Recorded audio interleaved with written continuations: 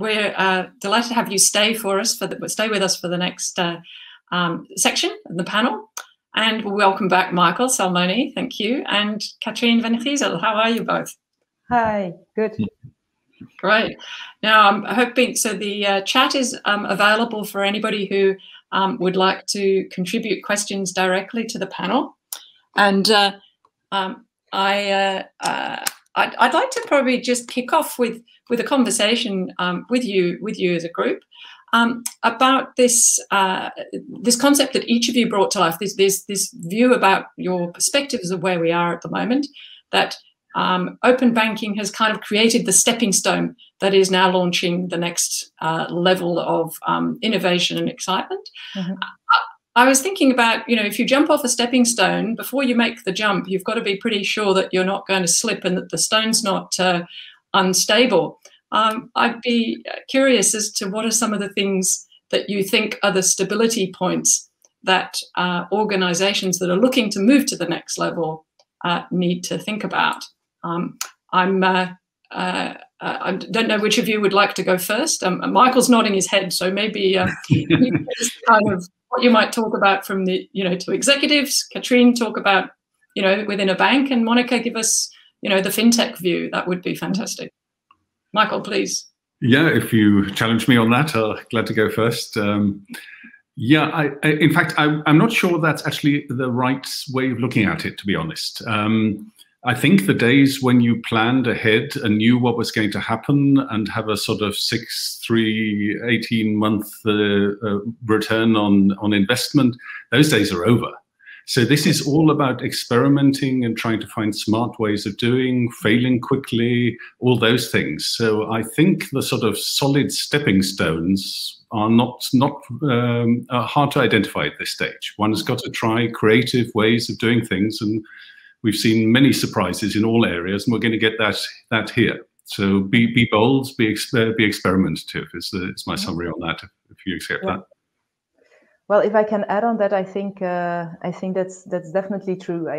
If you look how we do it within KBC, in practice we have something what is called the Surf Studio, and in that studio we experiment really with possibilities that could be there, but also it's also about indeed trying out things. For example, the first time we integrated tickets from public transport into our mobile app, we were really not sure whether it was going to work or not. It was really just go there, try it, and see if it indeed works, and whether it's you can read about it, you can study it indeed for 18 months, but the proof of the pudding is in the eating, and then you have to also, and that is sometimes difficult, I have to admit, for a big bank, to state it like that, to fail. And to embrace sometimes that failure and say, okay, fine, there is no such thing as failure. That's just learning and moving on to a next step. So, but I fully agree that there's no framework to really say, okay, what do we have to do? What is important, I believe, is that you somehow narrow down the areas of where you're going to be active.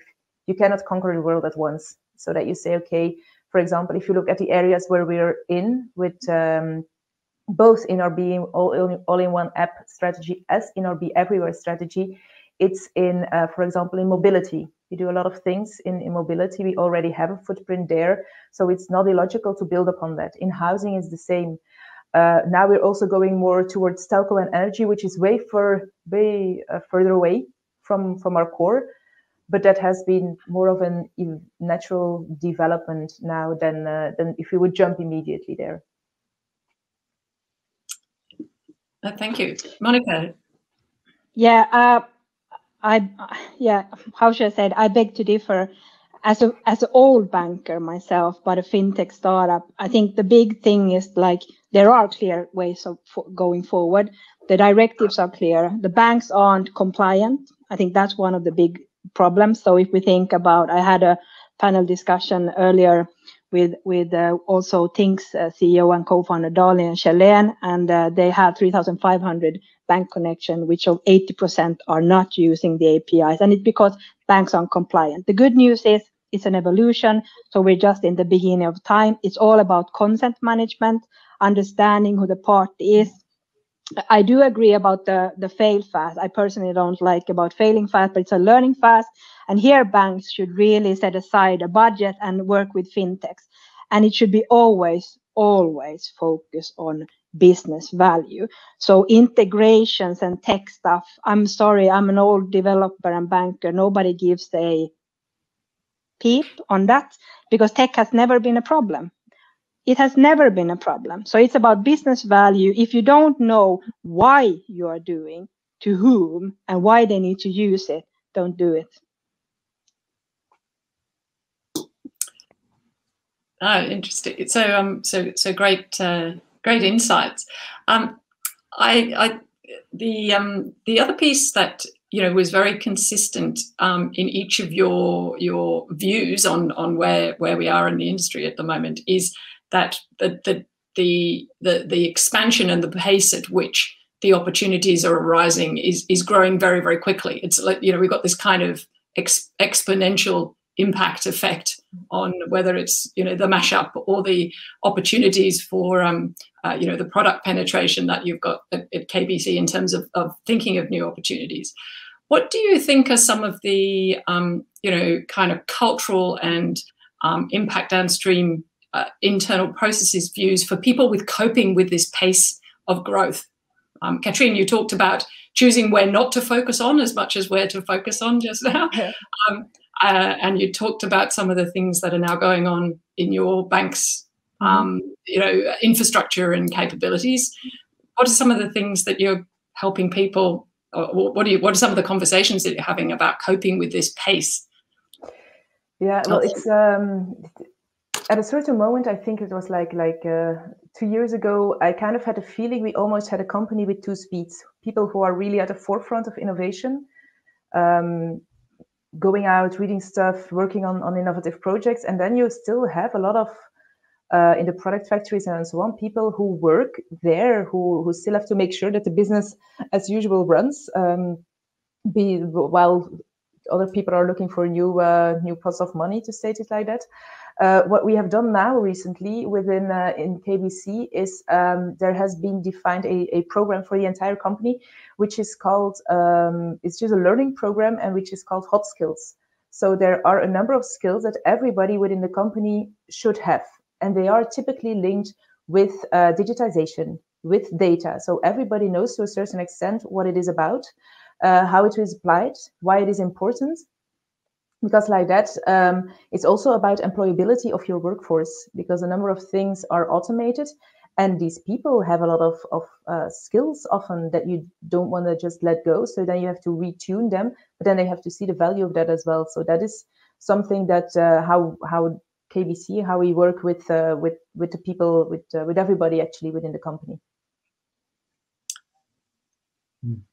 What are other people's views in terms of this workforce employability and digital savviness that people are recognizing as a theme to be ready? Yeah, I think for us and in general, it's a mindset. It's like growth mindset versus fixed mindset, or whatever you want to call it, because it has nothing to do with age. You can have a very young person to be very fixed and not being able to handle change. And then it's about leadership. So it's about being clear, having ambitious goals, at least for us, and having a way to get people involved. At least if I look back at my own career before Enfuse and working at a very old bank before, what I saw was that the new product process, which is the process when you have done the innovation, you have done the business development, and you want to push it out to market, and it has to go through all the steps within the company, whether it's the compliance, etc. And I knew that one of the biggest challenges was that we didn't onboard people in the early stages, in the ideation, because as Katrien said, there's a lot of good quality insights if you just ask, and there needs to be a process to get these people involved, because otherwise, if you think about business in a bank, it's about the business development, and CEOs are about growth and risk management, because that's banking. And then you have the IT and compliance, which is about cost reduction and no risk, and they are totally clashing if not managed in a good way. So to put it short, it's about mindset and leadership, really, to get everyone involved and having the skills, because skills can be taught. So mindset, it's a bit a bigger challenge. Yeah. If I just add my sixpence worth to that, no, I would totally agree with everything that's been said, also with the mindset topic. I would just like to add two things. One is maybe you don't need that everywhere, right? There are some areas in a bank or in an organization where you need a lot of creativity, and there are some where I prefer them to be more down to earth. If the bookkeeping, I don't want too much creativity there, and in the compliance office, maybe also. So I don't think it's helpful to make to tar everyone with the same brush. You need it in particular areas and not in others. So sometimes in this run to become so digital and creative, some have overshot, and we all know some examples. Some banks have been rather too creative in some areas where they shouldn't have been, but that's another topic. The only thing I also wanted to add was there are also structured ways in approaching this, which I find helpful. I mean, we, for example, not invented, I'm sure others have similar things, an innovation radar already about 10 years ago, when the world was even simpler, right? Because now we have so much regulation and technology and customer innovation, and the Asians are doing this. And, you know, how the hell do you get a handle on that? And I think it's actually useful to have a structured approach. And the time isn't available to do that now. But if anybody's interested, please contact me, because you need to build a radar and a funnel and do that in a systematic way to make sure your hit rate is good, because otherwise you're just experimenting in the wild. Yeah, fully agree. We also have a methodology indeed in the company for that. If I could just pick up one thing, I agree that indeed in bookkeeping and so on, you don't need the creative minds to just all of a sudden create a new bookkeeping. I do, however, believe, and that's also what Monika said, that also those people have to have the mindset of the innovation and what is going on, because they have to be part of that bigger whole. They have to be on that bandwagon as well, because otherwise they're not included. They will be left behind, and you will have a schism in your company.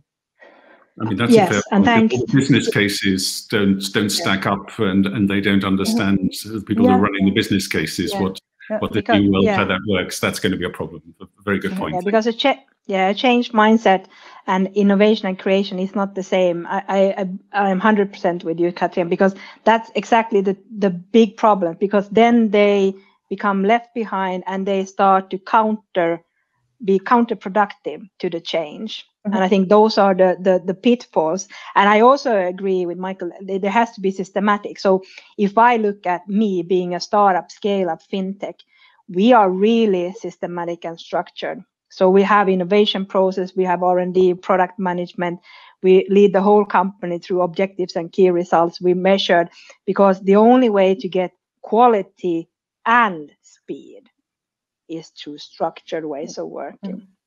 Yeah, I think absolutely. Creativity and innovation is still requires discipline, and that comes, and I think that's what I was kind of hinting with the stepping stones. A lot of the engineering rigor and data management. You're talking about banking.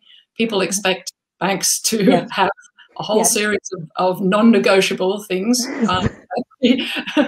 We all expect if we're going to trust them looking after our money. So. Very good. I might just point to Ibrahim in the chat had a specific question for Michael from your presentation. You talked about the hackathon that came up with the dating scientist app.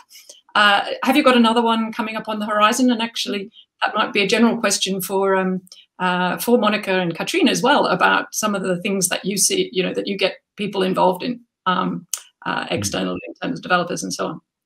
I mean, we run regular hackathons, and I'm sure the other colleagues do too, right? I mean, this is a wonderful way of unlocking, again, lots of creativity. I mean, one thing we're seeing more and more, I loved Monika's presentation on her carbon app, is that more and more are now actually going not just towards making money, but to actually doing something valuable to society. And there's a whole ecosystem now emerging, open banking for good. Which is not primarily about making money. It has to be sustainable, of course, but it's mainly about how do you improve inclusion. For example, some of the work we're doing in Indonesia or in Africa, that's the main cause why they're doing open banking, to increase inclusion. That's a social agenda. It's not making the rich richer or even in the COVID times, there's an increased attention to mental health. And if you mash up lots of information you get from an account, see how much he's drinking, how much he's communicating with friends, and mash that up with some other data, you can get some really good early warning signs about people who are at risk in mental health. So this is, I think that's a fantastic trend at the moment, which you discover through hackathons and looking outside your normal horizon. That, or just one final example, better investment. You know, people want to invest in better things, not just with the highest returns, but actually don't invest in, I don't know, in oil and in child labor and whatever, and banks can help guide their customers with that. So this whole thing, open banking for good, I think is an amazing new trend, which is now coming up. Mm-hmm. Yeah, and I also believe that there is definitely value in it, because I was also very happy to listen to Monika's presentation. We're also working quite well. It's now to say it's not a new trend, but it's becoming more and more important. The entire sustainability topic. We also have an internal program for that, but we're also looking at, you know, how can you make sure that, for example, indeed as a customer, could you to a certain extent, you want to have impact on these big companies, but you don't know which one is doing good or bad apart from what you read in the press or find on Google. So helping a customer there, and indeed we are all a bit lazy. It's true, me too. I have to admit it. then I think it's amazing work, because I also wrote it down. One of my former colleagues is now heading the sustainability program. So I will definitely bring them in contact to you, because it's not indeed it's about value, but it's value for society. And if it's value for society, at the end of the day, everybody profits, and banks definitely. So from that perspective, it's maybe not direct income, but in the long run, and if you say, okay, I'm here in the long run, I'm a systemic bank, and we already have for a long time sustainable investments. That's something that we already have for a long time. But going really further and helping customers take that next step, changing behavior, how can we support that? That's something that's definitely next on the radar and extremely important, I believe. Yeah, and for me, I agree. Like it's really like Michael and Katrien said. That's what APIs are for. It's to make a better world. And the good thing with payment processing and data hubs and banks are that it's about storing data that is valuable. So from get-go, the compliance requirements are really big. And I know that everyone keeps crying about that it's so a lot and regulation, but it's there to protect and serve. So it can be seen as a benefit. So I really hope that. And coming back to the question about the hackathon, what we actually did now, this carbon action was born out of a hackathon. It was like, now we need to sit down and like, what do we actually do? And how could we do things that matter to have the purpose? And then it was like, and that was how it was born. But then what we now launched in Finland as a starting program is a future impact builder, where we are collaborating with an old bank and an insurance company and then a pension company. And then you're like, oh my God, like pensions, who wants to think about that? I keep telling my kids, we're never going to get any you're not going to get any pensions because of the system. But it's about saving and having this long-term view about my life. As I said, 30, 40 years, unfortunately, goes by pretty fast in the end of the day. So it's good to have long-term things and do short-term actions.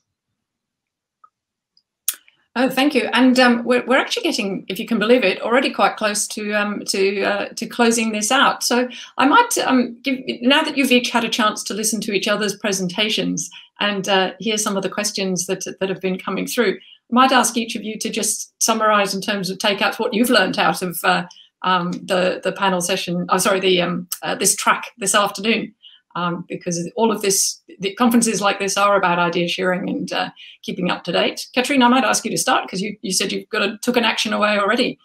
Yes, well, unfortunately, due to my technical issues, I was not able to follow Michael's presentation. I was very, very sorry about that, but let's say that IT was not with me.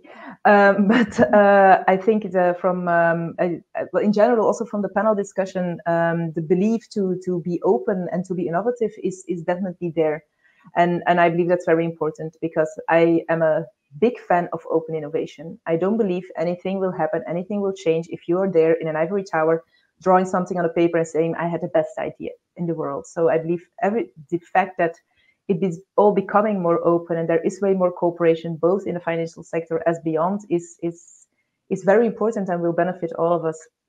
Regarding really the sustainability and the app, I will check out, because I understood it's with Rabobank, which is typically in Holland, and we're just a site in Belgium. So from that perspective, I already pinged my colleague that said, you should check this out, especially if it's API based. We are also looking for those things. How could we support this, expose this, maybe even in our app, or benefit from that, and see if there can be more actions really based on that. Yeah, I can go for it. I have the same problem. Unfortunately, I didn't hear all of Michael's presentation, and Katrien was a bit breaking up. But all in all, when I looked at other things and here, it's about we are all collaborating. Sometimes we can be competitors. Sometimes we can be each other's collaboration enablers. But in the end of the day, it's about building ecosystems. And here, the open banking is a good way. I think the bigger thing with open banking is about a global mindset change also there. So before, every data was supposed to be siloed. And also, there's a lot of regulation in EU and everywhere, like how do you keep data on soil, in the country, in everything, especially in banking and data centers and so forth and so forth.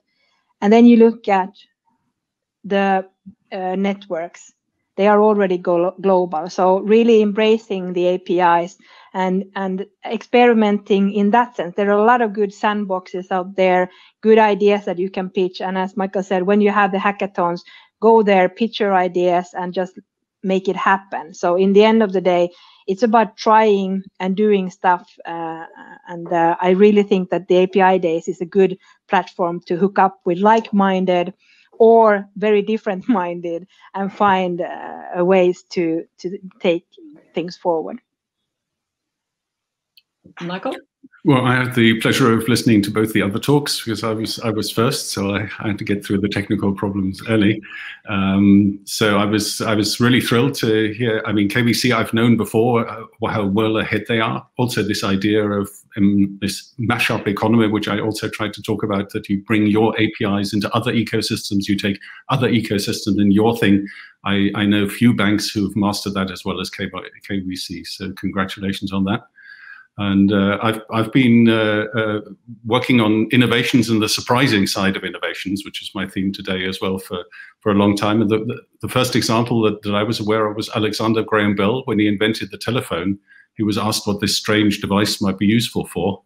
And he said, I've no idea. I'm a technician. I just made it possible. But since you asked me what the application might be, remote concert listening. That's what I imagine is going to be its main use. So you're at home and you dial into the opera.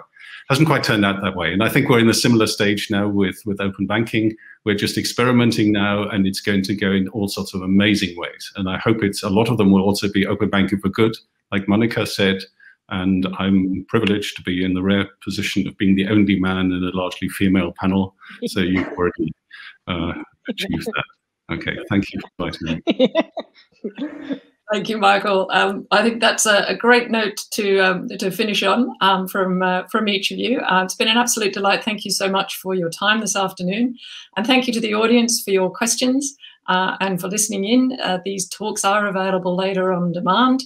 And meanwhile, you have the opportunity right away to go and visit some of the booths, stretch your legs and talk to the partners in the village.